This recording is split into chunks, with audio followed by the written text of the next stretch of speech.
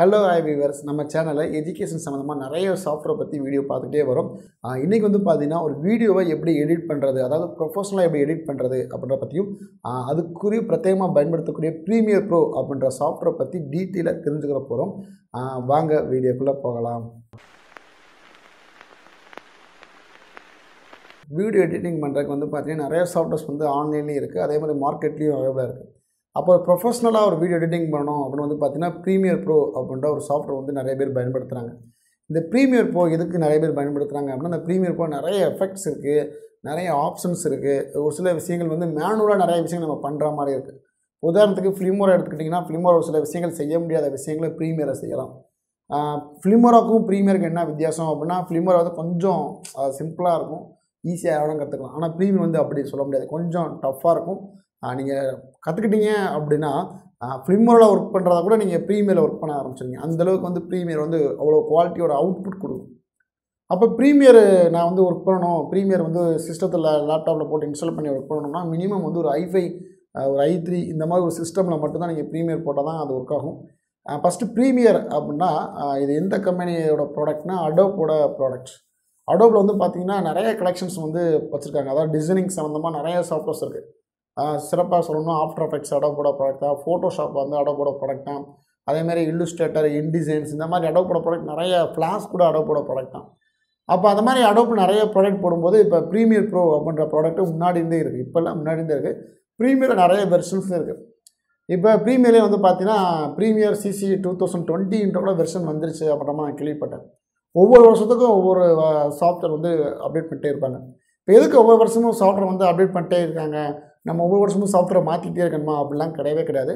ஒவ்வொரு வருஷமும் சின்ன சின்ன தேவைகள் இருக்கும், அந்த தேவைகளை புதுசாக மாடிஃபிகேஷன் பண்ணி புது அப்டேட் அப்படின்ற மாதிரி புது வெர்ஷன் வந்து ரிலீஸ் பண்ணிட்டே இருப்பாங்க. அது எல்லா சாஃப்ட்வேருக்குமே பொருந்தும். ஏன் MS ஆஃபீஸ், விண்டோஸில் வந்து எல்லா சாஃப்ட்வேருமே இது பொருந்தும். வருஷம் ஒரு அப்டேட் கொடுத்துட்டே இருப்பாங்க. இப்போ ப்ரீமியரில் எடுத்துக்கிட்டிங்க அப்படின்னா, நம்ம சாதாரண ஒரு பழைய வெர்ஷனுக்கும் ஒரு புது வெர்ஷனுக்கும் என்ன வித்தியாசம் இருக்குன்னா, பெரிய வித்தியாசம் இருக்காது. சின்ன சின்ன ஒரு புது டெம்ப்ளேட்ஸாக கொடுத்துருப்பாங்க புது அப்டேட்டில், அவ்வளோதான் இருக்கும். பெருசாக ஒன்றும் அப்டேட் இருக்காது. பேசிக்ஸ் என்ன இருக்கோ அதே தான் எல்லா வெர்ஷன்லேயும் பொருந்தும், புது வெர்ஷனும் சரி கடைசி வெர்ஷனும் சரி. ஃபோட்டோஷாப்பில் யூஸ் பண்ணுற டூல் தான் ப்ரீமியர் ப்ரோலையும் யூஸ் பண்ணியிருப்பாங்க. அதனால் வந்து ஃபோட்டோஷாப் படித்தவங்களுக்கு ப்ரீமியர் யூஸ் பண்ணுறது ரொம்ப சிம்பிளாக இருக்கும். ஃபஸ்ட்டு நம்ம ப்ரீமியர் எப்படி யூஸ் பண்ணுறது அப்படின்ற வீடியோவில் பார்க்கலாம் வாங்க.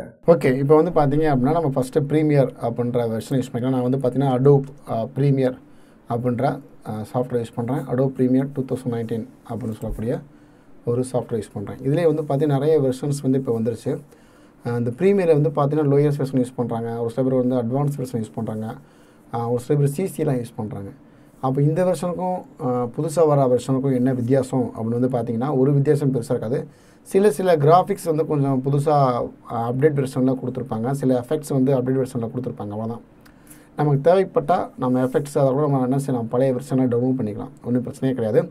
இப்போ வந்து பார்த்தீங்க அப்படின்னா இந்த மாதிரி உங்களுக்கு ஸ்க்ரீன் வந்துடும். இந்த ஸ்க்ரீன் ஒரு சில பேருக்கு மாறுபடலாம்.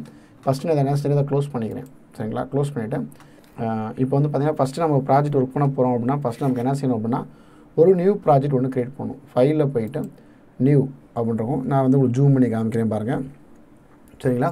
இதில் போய் நம்ம என்ன செய்யணும்னா ஒரு ப்ராஜெக்ட் ஒன்று க்ரியேட் பண்ணணும். அதுக்கு ஏற்கனவே ஷார்ட்கட் கொடுத்துருக்காங்க, Ctrl+Alt+N இந்த ப்ராஜெக்டை க்ரியேட் பண்ணுறது. அதாவது நீங்கள் டிசைனிங் சாஃப்ட்வேர்ஸை பொறுத்தவரைக்கும் வந்து பார்த்திங்கன்னா ஒவ்வொரு ஷார்ட்கட் கீஸ் நீங்கள் புதுசாக படிச்சுட்டே இருக்கிற மாதிரி இருக்கும். அதை நீங்கள் ஒன் டைம் நீங்கள் ஒர்க் பண்ணி பழகிட்டீங்க அப்படின்னா உங்களுக்கு ஈஸியாக அதை மனப்பாடம் ஆயிரும், நீங்கள் அடுத்தடுத்து ஒர்க் பண்ணும்போது ரொம்ப ஈஸியாகவும் இருக்கும்.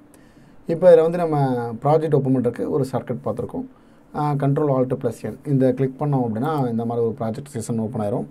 நான் ஜூம் வந்து க்ளோஸ் பண்ணி காமிக்கிறேன் பாருங்கள், திருப்பி ஜூம். ஓகே, இப்போ இதில் வந்து பார்த்திங்கன்னா இந்த மாதிரி ஒன்று ஓப்பன் ஆகும். இதில் வந்து நேம் அப்படின்ட்டு இல்லையா, இதில் வந்து நமக்கு ப்ராஜெக்ட் நேம் கொடுக்கணும். இப்போ உதாரணத்துக்கு வந்து நான் என்ன செய்கிறேன்னா இங்கே வந்து டெமோ 1 அப்படின்ற ஒரு ப்ராஜெக்ட் ஒன்று க்ரியேட் பண்ணுறோம். இப்போ அந்த லொக்கேஷன் இதை எங்கே சேவ் பண்ண போகிறோம் அப்படின்ற லொக்கேஷன்ஸ் காமிக்கும். இப்போ வந்து ஈல யாருக்கும் கொஞ்சமில் இந்த மாதிரி காமிக்குது. இப்போ சப்போஸ் வந்து நான் என்னோடய லொக்கேஷனில் சேவ் பண்ணணும் அப்படின்னா இதை ப்ரௌஸ் கொடுத்துடணும். ப்ரௌஸ் கொடுத்துட்டு ஜூம் அவுட் பண்ணிக்கலாம். போயிட்டு நமக்கு என்ன சேவ் பண்ண, எனக்கு டிரைவில் கார்த்திக் அப்படின்ற ஃபோல்டர் எனக்கு வேணும். சரி, லோக்கல் டிஸ்க் டியில் கார்த்திக் அப்படின்ற ஃபோல்டருக்குள்ளே எனக்கு சேவ் பண்ணு அப்படின்னு கொடுக்குறேன். இப்போ இதுக்குள்ளே ஒரு ஃபோல்டர் வேணும், நீங்கள் க்ரியேட் பண்ணிக்கலாம். ரைட் கிளிக் பண்ணி நியூவில் ஒரு ஃபோல்டர் க்ரியேட் பண்ணி உதாரணத்துக்கு வந்து டெமோ அப்படின்னே கொடுக்குறேன். அப்படின்னு ஃபோல்டர் க்ரியேட் பண்ணி இந்த ஃபோல்டருக்குள்ளே அந்த ப்ராஜெக்ட் ஃபுல்லாக சேவ் பண்ணணும் அப்படின்னு நீங்கள் சேவ் பண்ணிக்கலாம். இப்போ எதுக்கு வந்து அதாவது பார்த்துக்கோங்க, டெமோ ஒன்றுன்றது ப்ராஜெக்ட் நேம், டெமோ அப்படின்றது ஃபோல்டர் நேம். இப்போ டி அப்படின்ற ஜூம் பண்ணி காமிக்கிறேன் பாருங்கள், டி அப்படின்ற லோக்கல் டிஸ்கில் கார்த்திக் அப்படின்ற ஃபோல்டருக்குள்ளே டெமோ அப்படின்னு ஒரு ஃபோல்டர் க்ரியேட் பண்ணி அதுக்குள்ளே டெமோ 1 அப்படின்ற ப்ராஜெக்ட் சேவ் பண்ண போகிறோம். இதுதான் கான்செப்ட். சரிங்களா? ஓகே, இப்போ இதில் வந்து பார்த்தீங்க அப்படின்னா எதுக்காக இந்த மாதிரி ஒன்று செய்கிறோம் அப்படின்னா, ப்ரீமியரை பொறுத்தளவுக்கு வந்து பார்த்தீங்கன்னா டிஃபால்ட்டாகவே ஆட்டோ சேவ் ஆப்ஷன் இருக்கும். ஆட்டோ சேவ் ஆப்ஷன் எப்படி இருக்கும்னா 5 நிமிஷத்துக்கு கூட 10 நிமிஷத்துக்கு கூட டிஃபால்ட்டாக ஆப்ஷன்ஸ் இருக்கும். இப்போ நம்ம தேவைக்கு தகுந்த மாதிரி ஆட்டோ சேவ்ஸ் என்ன செய்யலாம், நிமிஷத்துக்கு 1 நிமிஷம் கூட ஆகணும், 3 நிமிட்ஸ்க்கு 1 டைம் ஆட்டோ சேவ் ஆகணும் அப்படின்ற மாதிரி கொடுத்துக்கலாம். எதுக்காக எப்படி நம்ம கொடுக்கணும் ஃபஸ்ட்டு அப்படின்னா, இப்போ நம்ம ஒர்க் பண்ணிட்டு இருக்கும்போது நிறைய ப்ராஜெக்ட் வந்து திடீர்னு சிஸ்டம் ஹேங்க் ஆகலாம், இல்லைனா அதுவே சாஃப்ட்வேர்ஸ் வந்து க்ளோஸ் ஆகலாம், இல்லை ஏதாச்சும் ஒரு டெக்னிக்கல் இஷ்யூ ஆகலாம். அப்படிங்கும்போது ஏற்கனவே பல ஒர்க் பண்ண ப்ராஜெக்ட் என்ன செய்யணும்னா ஆட்டோமேட்டிக்காக ஆட்டோ சேவ் அப்படின்ற பேர் டெம்ப்ளேட்டில் உட்காரும். அப்போ ஈஸியாக நம்ம கிளிக் பண்ணி எடுத்துக்கலாம். அதே மாதிரி ஒரு ப்ராஜெக்ட்டை நீங்கள் ஓப்பன் பண்ணும்போது சேவ் பண்ணி ஒரு ப்ராஜெக்டை சேவ் பண்ணி தான் எடுக்கிறீங்க. அதே மாதிரி நீங்கள் சேவ் பண்ணாமல் உள்ள அது ஆட்டோ சேவ் ஆகிட்டே இருக்கும். உங்களுக்கு புரிஞ்சுக்கணும்னு நினைக்கிறேன். எதுக்காக இந்த ப்ராஜெக்ட்டில் இப்போ நம்ம இந்த லொக்கேஷன் அந்த ப்ராஜெக்ட் நேம் கொடுக்குறோம் அப்படின்னு. எந்த ஒரு வீடியோ நீங்கள் எடிட் பண்ணாலும் ப்ராஜெக்ட் நேம் கொடுத்து இதை நீங்கள் பண்ணணும். இதுதான் ப்ரொசீஜர். சரிங்களா? இதில் வந்து பார்த்தீங்கன்னா நிறைய ஆப்ஷன்ஸ்லாம் இருக்குது. இதில் வந்து ஃபஸ்ட்டு நம்ம பார்க்க போகிறது வீடியோவில் டைம் கோடுன்னு இருக்குது. இப்போ நீங்கள் எந்த மாதிரி ஃபார்மேட்டில் நீங்கள் ஒர்க் பண்ண போகிறீங்க, உங்களுக்கு ஜூம் பண்ணி காமிக்கிறேன் பாருங்கள். இப்போ வீடியோ ஃபார்மேட் எந்த மாதிரி நீங்கள் ஒர்க் பண்ண போகிறீங்க அப்படின்னு கேட்குது. இதில் வந்து time code, feet and frames அப்படிலாம் இருக்குது. இதில் உங்களுக்கு டைம் கோட்னே வச்சுக்கோங்க, அதான் ரொம்ப ஈஸியாக இருக்கும். அடுத்து ஆடியோவில் வந்து பார்த்தீங்கன்னா ஆடியோ சாம்பிள் உங்களுக்கு எந்த மாதிரி வேணும் அப்படின்றது, இது ஆடியோ சாம்பிள்னே இருக்கட்டும், இது நீங்கள் ரெஸ்பாண்ட் கேப்சர் எந்த மாதிரி கேப்சர் பண்ணணும் ஃபார்மேட் அப்படின்னா டிவி ஃபார்மேட்டா ஹெச்டிவி ஃபார்மேட்டா அப்படின்றது. உதாரணத்துக்கு நீங்கள் ஏதாச்சும் ஒரு ஸ்க்ரீன் ரெக்கார்டிங் மாதிரி பண்ணுறீங்கன்னா ஹெச்டிவியில் பண்ணணுமா டிவியில் பண்ணணுமான்றது இங்கே ஹெச்டிவி அப்படின்னே வச்சுக்கோங்க. சரிங்களா? இதில் வந்து பார்த்தீங்கன்னா இப்போ அதே மாதிரி ரெண்டர்ஸ் எதில் எப்படி ரெண்டர் பண்ணணும் அப்படின்ற மாதிரி இருக்குது. ரெண்டர் வந்து எந்த ப்ராசஸில் பண்ணணும், மெக்ரி ப்ளேபேக் இன்ஜின் சாஃப்ட்வேர்ஸ் ஒன்லி. இப்போ சப்போஸ் ரெண்டர் பண்ணுறதுக்குனே சில சாஃப்ட்வேர்ஸ் இருக்குது, ரெண்டர் பண்ணுறதுக்குனே சில டிவைசஸ் நிறைய பேர் வச்சுருக்காங்க. அது எப்படி நம்ம குயிக்காக ரெண்டர் பண்ணுறது அப்படின்ற பற்றி டீட்டெயில் நிறையா பார்க்க போகிறோம். இது ஃபஸ்ட்டு கிளாஸ்லாம் இதெல்லாம் உங்களுக்கு தேவையில்லை, விட்டலாம். இப்போ இந்த மாதிரி செட்டிங்ஸ் ஸ்க்ரோலில் போகணுமா அப்படின்னு நீங்கள் எதுவுமே டச் பண்ண தேவையில்லை, டிஃபால்ட்டாக அப்படியே இருக்கட்டும். இப்போ நான் என்ன செய்றேன், ஓகே அப்படின்னு கொடுத்துறேன். ஓகேன்னு கொடுத்தோன்னே வந்து பார்த்தீங்கன்னா இந்த மாதிரி நமக்கு ஒரு செஷன் ஒரு ப்ராஜெக்ட் ஓப்பன் ஆகும். என்னோடய சிஸ்டம் கொஞ்சம் ஸ்லோவாக இருக்கனால கொஞ்சம் லேட் ஆகுது. சரிங்களா? இந்த மாதிரி உங்களுக்கு ப்ராஜெக்ட் ஃபஸ்ட்டு வந்துடும். சப்போஸ் நீங்கள் ஒர்க் பண்ணுற இடத்துல இந்த மாதிரி உங்களுக்கு எதுவுமே வரலை, உதாரணத்துக்கு வந்து பார்த்தீங்க அப்படின்னா பாருங்கள், உதாரணத்துக்கு இந்த மாதிரி பண்ணல உங்களுக்கு வரலை, நான் க்ளோஸ் பண்ணுறேன் எல்லாத்தையும்.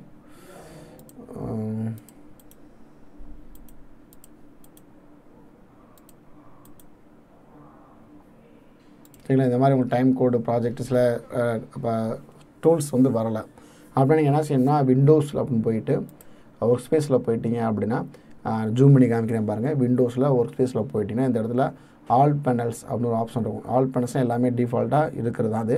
இப்போ சப்போஸ் வரலை, எனக்கு ஆல் பேனல்ஸ் கொடுத்து வரலை அப்படின்னா ரீசெட் சேவ்டு லேஅவுட்ஸ் அப்படின்ற ஆப்ஷனை கொடுத்துட்டீங்க அப்படின்னா டிஃபால்ட்டாக எப்படி இருந்ததோ அதே மாதிரி உங்களுக்கு எல்லாமே திரும்பி வந்துடும். சரிங்களா? இப்போ உங்களுக்கு சிம்பிளாக புரிஞ்சுருக்குன்னு நினைக்கிறேன்.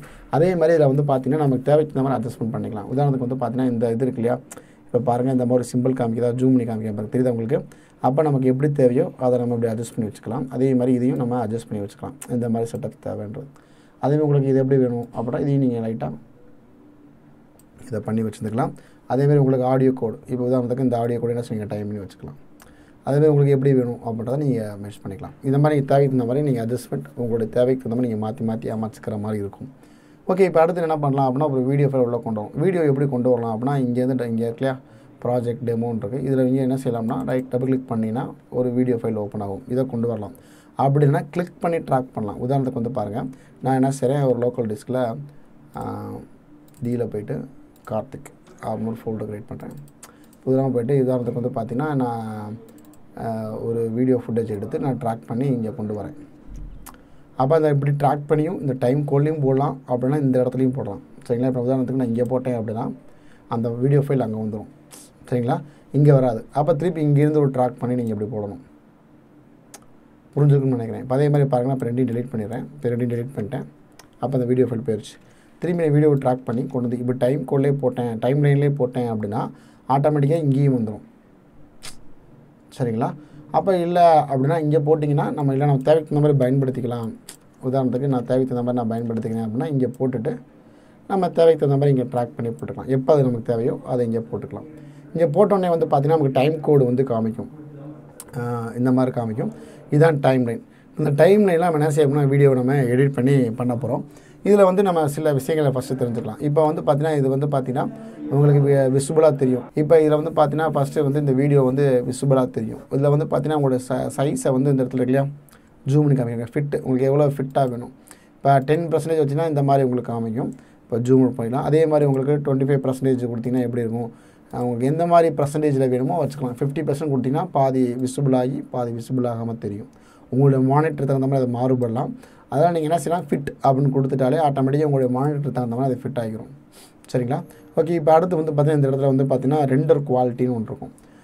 ரெண்டர் குவாலிட்டி அப்படின்னு வந்து பார்த்தீங்கன்னா இப்போ உதாரணத்துக்கு வந்து நம்ம ஒரு சிஸ்டம் வந்து எந்தளவுக்கு கான்ஃபிகரேஷன் வச்சுருக்கோம் அப்படின்ற பொறுத்து தான் அந்த ஃபுல் கொடுக்குறதா ஆஃப் கொடுக்குறதா குவாட்ரா அப்படின்ற மாதிரிலாம் இருக்குது.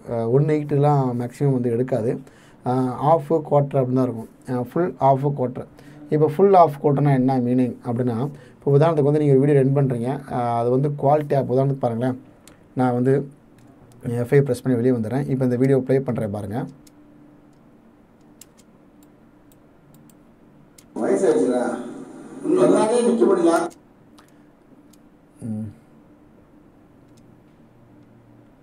ஓகே. இப்போ இந்த ஆடியோ நான் இந்த வீடியோ நான் ப்ளே பண்ணுறேன் பாருங்கள். நீங்கள் பார்க்கும்போது தெரியும் எவ்வளோ குவாலிட்டியாக தெரியுது அப்படின்றது. நீட்டாக உங்களுக்கு அவ்வளோ சைனிங்காக இருக்குது. நான் ஜூம் பண்ணி காமிக்கிறேன் பாருங்கள். இதை மட்டும் எவ்வளோ குவாலிட்டி அழகாக தெரியுது. சரிங்களா? இது வந்து ஃபுல் குவாலிட்டியில் வச்சது. சரிங்களா? இதே வந்து நம்ம குவார்ட்டர் வச்சு பார்க்கலாம். குவார்ட்டர் வச்சு ரெண்டு மூணு என்ன ஆகும் அப்படின்னா குவாலிட்டி கொஞ்சம் பாதி குறையும். இப்போ உதாரணத்துக்கு அதே முதல்ல பார்க்கலாம். இப்போ இங்கே வந்து நான் ஜூம் பண்ணி காமிக்கிறேன் பாருங்கள்.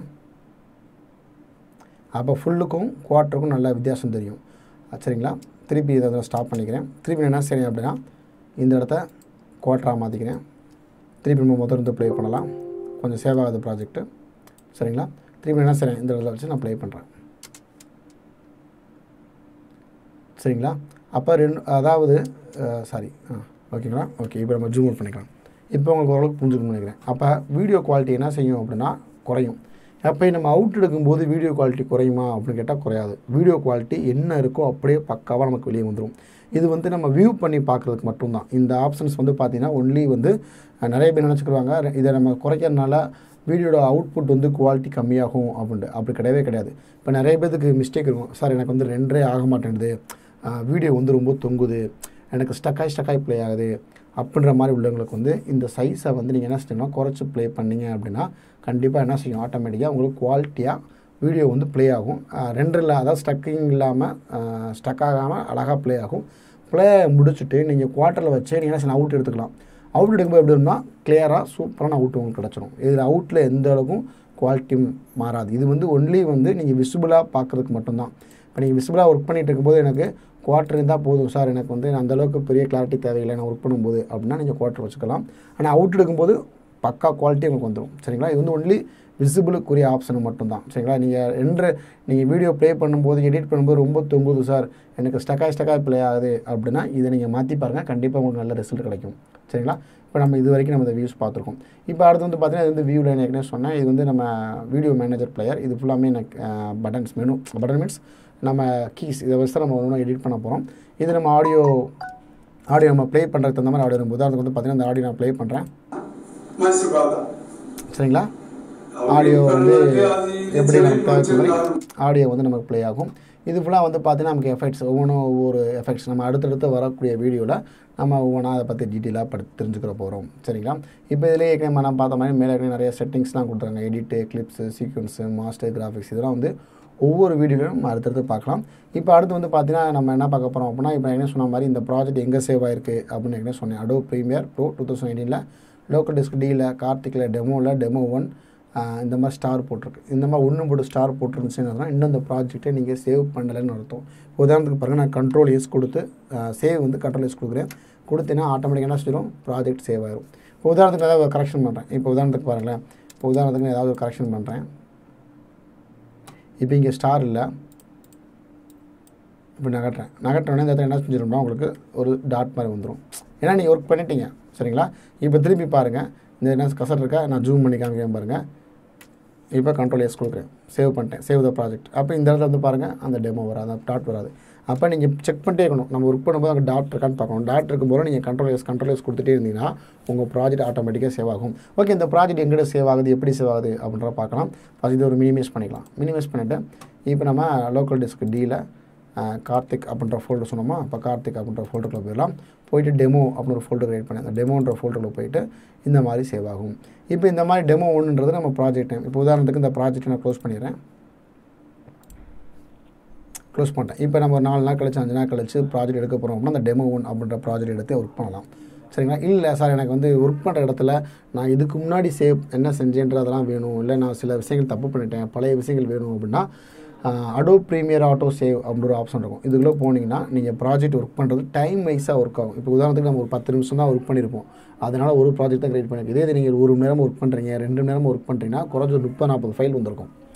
நீங்கள் செட் பண்ணுற பொறுத்தான், எனக்கு 3 நிமிஷத்துக்கு கூட வேணும், இல்லை 2 நிமிஷத்துக்கு கூட வேணும், இல்லை எனக்கு 10 நிமிஷத்துக்கு கூட வேணும் அப்படின்னு நீங்கள் செட் பண்ணிட்டீங்க அப்படின்னா அதுக்கு தகுந்த மாதிரி வரும். இப்போ நம்ம ப்ரீமியரில் திருப்பி நம்ம என்ன செய்யலாம், அந்த டெமோ அப்படின்ற ஒரு ப்ராஜெக்டை ஓப்பன் பண்ணிக்கலாம். நீங்கள் ஆட்டோ சேவையும் ஓப்பன் பண்ணிக்கலாம், இதையும் ஓப்பன் பண்ணிக்கலாம், தப்பு கிடையாது. ஓகே, கொஞ்சம் லோட் ஆகிறதுக்கு லேட் ஆகும் சில விஷயங்கள். ஓகேங்களா? இது இப்போ நம்ம இந்த வரைக்கும் பார்த்துருக்கோம். நெக்ஸ்ட் வீடியோவில் நம்ம இதை பற்றி இன்னும் கொஞ்சம் டீட்டெயிலாக பார்க்கலாம். என்ன ஃப்ரெண்ட்ஸ், வீடியோ பார்த்தீங்கன்னா இன்றைக்கி வீடியோ வந்து பார்த்தீங்கன்னா சில பேசிக்ஸ் மட்டும்தான் உங்களுக்கு நான் சொல்லிக் கொடுத்தேன். அடுத்து வரக்கூடிய வீடியோவில் எப்படி எடிட் பண்ணுறது, எப்படி எஃபெக்ட்ஸ் யூஸ் பண்ணுறது, எப்படி நம்ம நிறைய விஷயங்கள் அதில் கொண்டு வரது, இப்போ ஒரு சினிமேட்டிக்காக எப்படி நம்ம எடிட் பண்ணுறது அப்படின்ற பற்றி டீட்டெயிலாக பார்க்கலாம். இந்த வீடியோ உங்களுக்கு பிடிச்சிருந்தா ஒரு லைக் பட்டனை தட்டி விடுங்க. உங்களுடைய மேலான கருத்துக்களை கண்டிப்பாக கமெண்ட் பண்ணுங்கள். முடிஞ்சால் கூட வேறு என்ன சாஃப்ட்வேர் வந்து டீச் பண்ணால் உங்களுக்கு ரொம்ப யூஸ்ஃபுல்லாக இருக்கும் அப்படின்னா கூட நீங்கள் சொல்லுங்கள். முடிஞ்சால் கூட அதை கூட வீடியோ எடுத்து நான் போடுறேன். இது மாதிரி இன்னொரு சந்திக்கலாம். தேங்க்யூ.